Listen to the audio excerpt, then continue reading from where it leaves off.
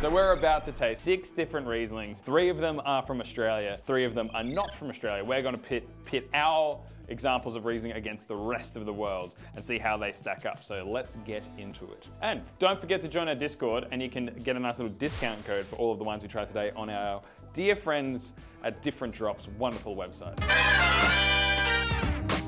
All right, cool. So first bracket up, we've got Riesling 3, and we don't know which 3, right? We have no idea what 3. So 3 are from Australia, 3 are not from Australia. We don't know where they're from, but we can take a pretty good guess. All right, wine number 1. Ooh, looks like water. Chalky, great acid, bit of that kind of, yeah, a lot of lime, heaps of lime. There's a nice stone fruit thing. There's like a lemon balmy kind of aspect. Yeah, that's lean, very lean. Honestly, it's one of the more citrusy and not much else Rieslings that I've had as of late. I mean, pretty good wine.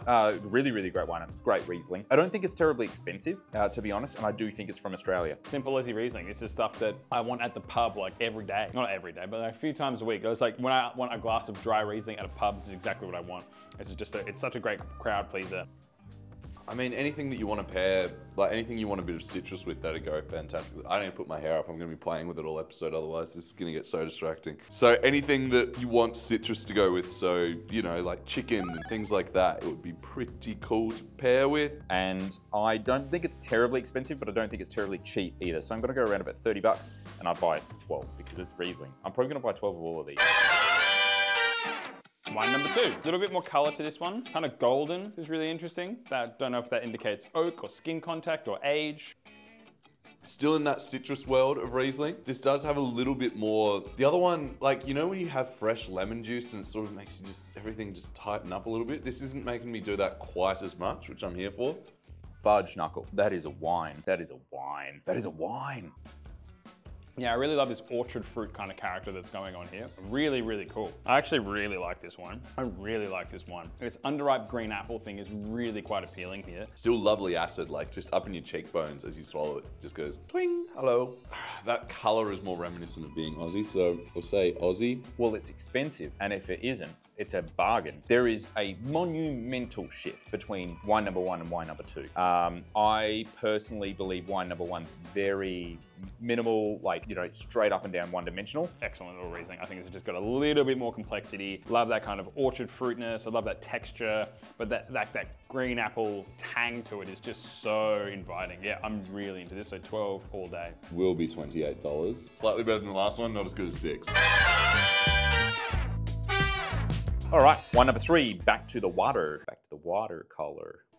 This is interesting. Doesn't remind me of Australia. And it's a little bit cooler, but then it's also got that kind of methylated spirits, kerosene aspect. It definitely has that. It's kind of could be like a dry style German Riesling, but it doesn't really have that complexity and like that. I mean, well, it does have complexity. It's like, you know, like calamansi citrus and like that kerosene thing is really cool. And it reminds me of, I think it reminds me of a dry German thing. So something like maybe from. Definitely more oak. You're getting sort of like hazelnutty, way less citrus, much softer. It's not doing that thing where it's going twang acid. I think we've gone back to Australia. I don't think this is old world. Kind of calamansi lime kind of vibes, which is like, you know, like tropical Southeast Asian citrus. It could be a bit of a fun producer to somewhere like Nahe in Germany. Maybe like, because they can produce some like pretty more generous styles of Riesling, maybe America. Cool though, pretty cool. Don't mind it, don't mind it. Not as much as the first two though. Kind of in between the second wine and the fourth wine, and the third wine. This is the fourth one. So a little bit more color here. Got some suspended CO2. The cough lozenges that you would use, that your mum would give you, that are actually like really good for a sore throat. And then you've got butter menthols, which are basically just lollies that kind of help your throat a little bit. And this smells like that. It's like a medicinal lolly. This is the really cool thing about Riesling. There's many cool things that we're delving into Riesling here, but it's at length. Awesome. That is a ripper wine. The balance of sweetness and acidity here is just seamless. I reckon that's German. It's a little bit sweet. It's really cool. It's like this really intense fruit flavor, which is, I think, what I was getting on the nose. Man, I'm really interested in this one. It's a white wine, which is not something that you associate with a wine with length, but you can continue. Like, I'm still tasting this thing. Like, it's still going the distance. It's going the speed. She's all alone, all alone. Not alone for 90 bucks, I'll pay for that. And 12 bottles, pretty please, because that's a no-brainer. Awesome. number 5 has some real deep color to it. That's that gold spectrum. That's pretty wild. Interesting. I think, especially just after wine number 4, this one is really falling a little bit flat. It's not offensive, it's fine. It's not doing heaps. It's got this nice savory characteristic through it. It's not tannin, but like there is like a little bit of texture to it, which is cool. Cool example, really cool example. Again, not what I was expecting because it's a dry wine, dryish wine. Like it's a relative spectrum when we're talking about Riesling from the old world. You very rarely will see, we very rarely see botrytized Riesling that is dry. Usually most producers will take advantage of the fact that they can produce these amazing sweeter styles. That's a beautifully complex wine. So wild. I love that level of sweetness. It is absolutely gorgeous. I reckon, I'm gonna go out on a limb here. I reckon that might be Austrian. Not Australian, Austrian. I think that's epic. 12 bottles for me. I think that's so interesting. I'm paying $80 for that because I reckon that's just so wild. But yeah, it's another classic 3-bottler. I reckon this is Aussie, and I would pay $32 for it. All right, number 6. This is coppery as hell. Still in that real, like this is probably the darkest of the lot so far. Like looking at this, I'm like, yeah, that's Chardonnay. It's not Riesling, but. Interesting. So 2 minutes. I think the last 2 were from Europe. I think this one's back in Australia. I think it is a matured. It's got this like really lovely kind of mandarin citrus there as well, but lovely oxidative character to it. I'm gonna say this is French. Well, this might be from Alsace. That's really cool. It's really cool. I don't like it as much as I thought I was going to. I thought that this might be in the category of just sort of like sweet, juicy, easy Sunday afternoon drinking picnic sort of wine, but it's not. It's got that little sort of burst of fruit, which I did expect, but then it doesn't follow it up with sweetness. It follows it up really beautifully, actually. Look, it's not bad. I personally would pay like $35 a bottle for it. Then I'd buy 1 bottle. Not my bag. Not my bag. Sorry. All right. A lot of wine bought. A lot of money spent. See what the guys think. Wine and lineup is going to be very challenging because I bought 4 dozens. So I think we're going to have to get the boys in here to really nut this one out. Nut. Start. Recording. Welcome back. Gentlemen, mind the continuity error. What did we think about these 6 wines? I really, really love this bracket. I really, really, really, really love this bracket. I've been dying for Riesling for a while, and these were cracking. I bought a lot. I bought a lot too. My loins ache for Riesling most days of the week, so I'm very, very happy with this lineup. I thought this was sick. Yeah, I thought it was, so like when we said we were doing a Riesling tasting, I just had this idea in my head. I'm like, okay, it's gonna be these sorts of things, especially being half Aussies, and none of them were really what I was expecting, but they were all pretty good. Like there was none that I was like, this sucks. It was just like, none of these are like the hibiscus fruity things that I usually look for. Yeah. But there was one that I fucking loved. Yeah, there's a couple. There's 4 in here that I thought were absolutely outstanding. So yeah, really, really good. Shows our love of Riesling. It's like a great bar in Adelaide. Our friends at Hellbound there's a sign on the wall that says, "On the 11th day, God created Riesling," and this is a bracket that proves it. Identifies that as we the truth. know Jesus drank Riesling for a fact. Yeah. It has been archaeologically figured out. It's just true. The Father, the Son, and the Moselle. Anyways, wine number 1. Look, this is we all grew up on this stuff. We poured this stuff for our parents. We may have snuck a couple of sips every now and then and didn't like it, but this is good old-fashioned Aussie Rizza. I thought this was Clare. I thought 100% agree. I thought it was one of the great value numbers as well. Like yeah, and young. Like so young, so super young. Like that'll be a 2023 vintage, fresh as. Like, yeah, lovely, loved it. It's embarrassing I said it was not Australian. I mean, look, there was this weird part of me that I was like, is that one of those like kind of like good value, like German dry things? Yeah. Like, but I just like that kind of like stone fruity. Very dry. It's so achingly dry. Yeah. It is like Sahara desert levels of dry. Cabinet style, like he could be there. Like, I know. There was something in the back of my head when I was tasting this, like this could be fucking German, but so I'm going with my gut here. Always go with your gut in the blind tasting. I'm saying Clare Valley, he's wrong, I'm right. That's how it's. Yeah, I'm going Watervale, not Polish Hill. I wanted 3 bottles for $38. Rough, dude. I would drop 30, but I'd definitely buy 12 and a half. I was 6 for $27. Okay. How much is it, Lucky? Yeah, there we go. Sounds like Let's go. Slot. There are some German bargains, dude. Yeah. Appropriately. Hey, did you say Watervale? I said Watervale, baby. Dude, he's on, man. God, man, that's really good. It's about the difference between limestone and slate, suckers. It's all. 100%. That's right. That's right. Clos Clare 2023 Riesling. And you're right. Like these are the styles of wine that we poured for our folks. Yep. Snuck a glass. Like that's so familiar. There's a lot of nostalgia there. Yeah, it's so good. Cracking And wine. Clos Clare, I believe, is like a side project of the Barry family. Okay. So I think so. Please don't quote me, but the people at Different Drop will know exactly Get in what the I'm talking comments. about. Correct But him. yeah, like this is like a side project of one of the Barry kids, and it's like, you know, you can go to the cellar door. It's excellent stuff. It's really, really cool.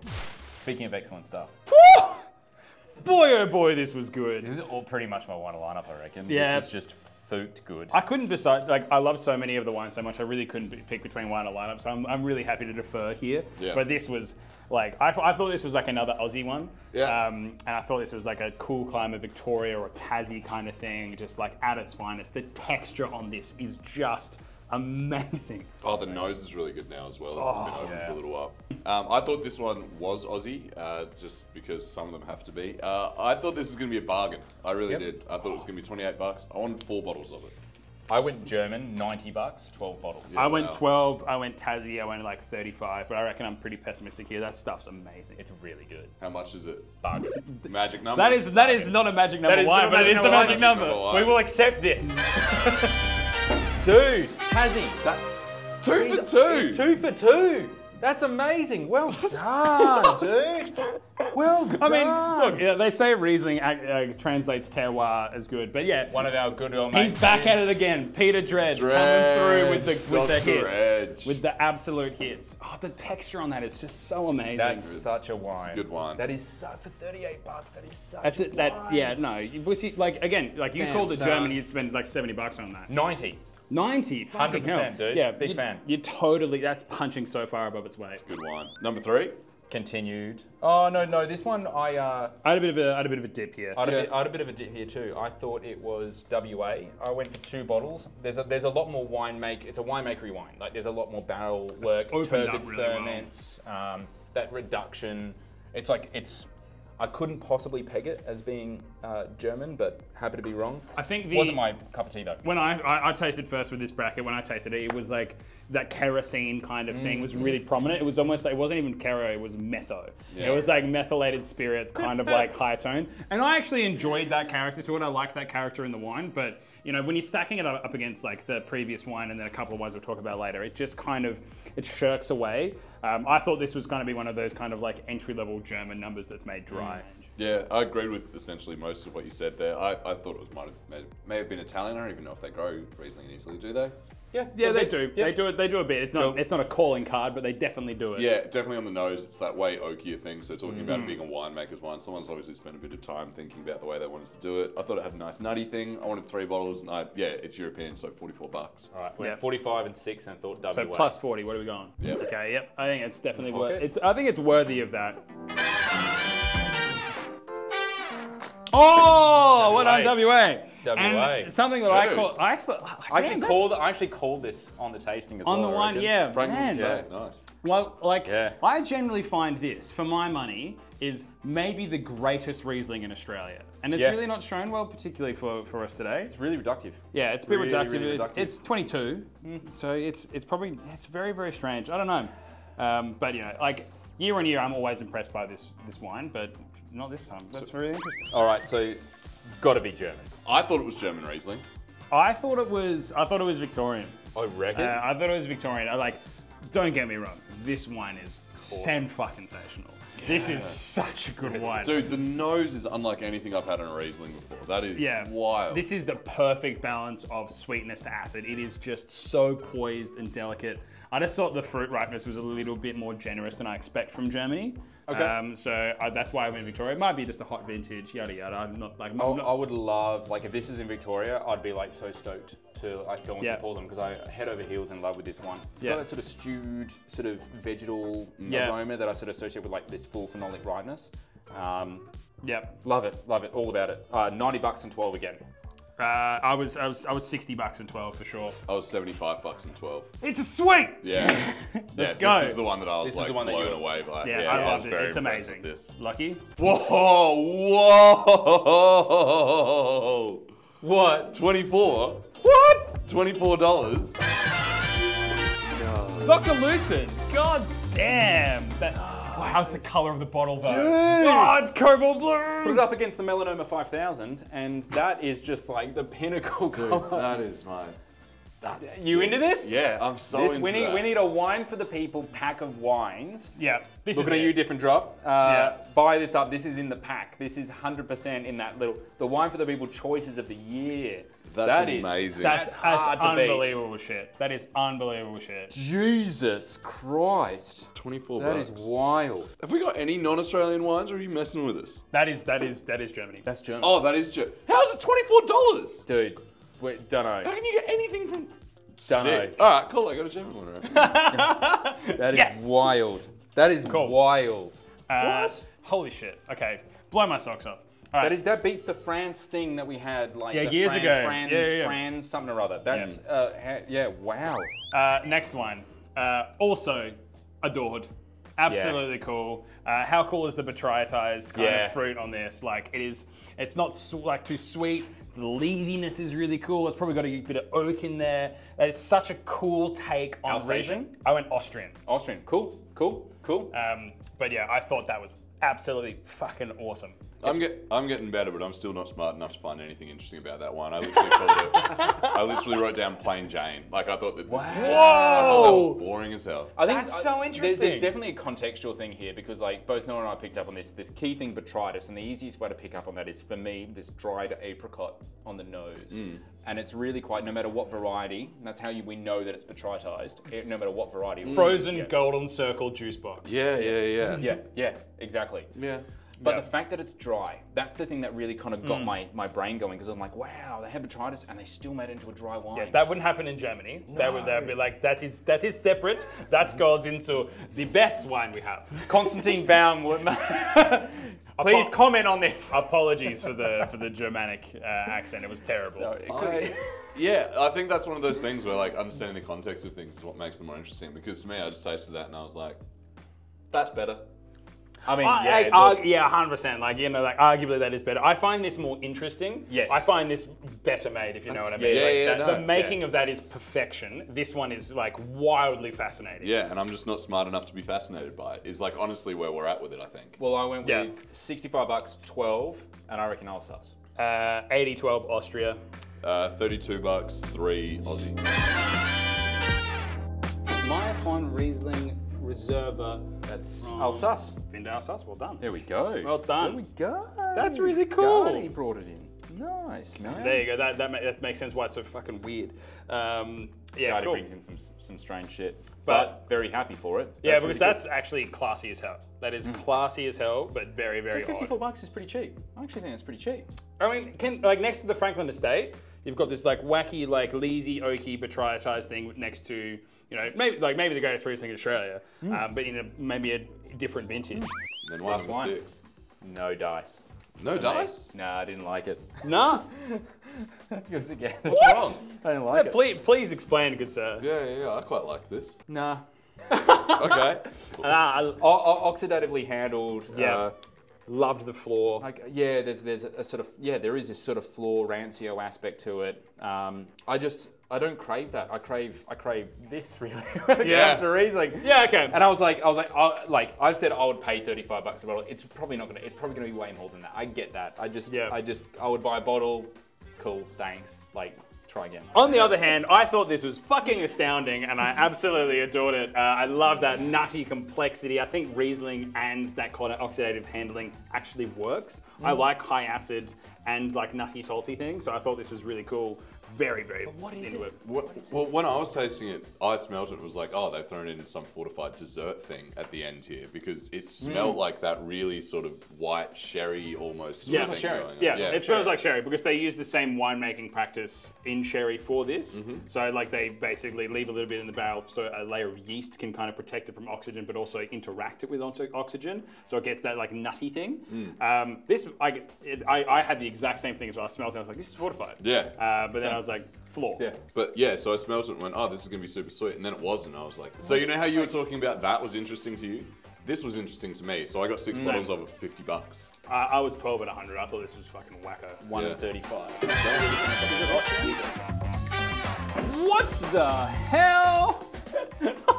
Who's Rippon? This is Tassie. This is Central Otago Riesling. That is not what I would have expected. I had it as Aussie.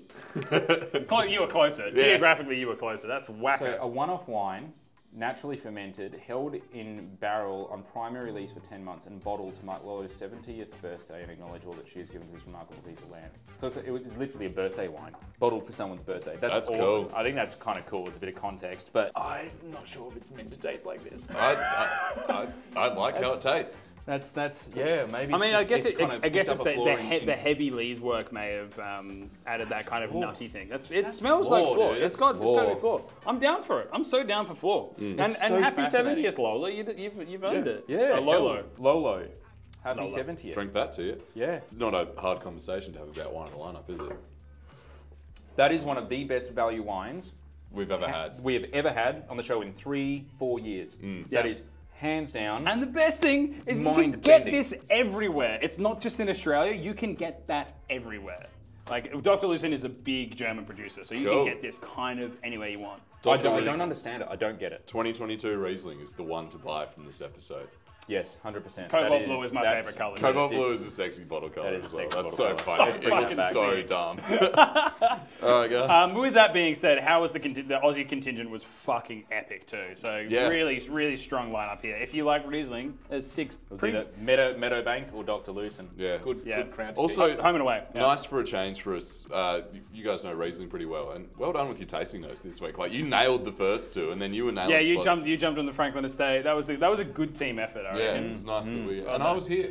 So I was here to witness it, because what's the point of doing cool shit if your friends don't see it happen? You know? Yeah. See you next week. Ciao. Ciao, ciao.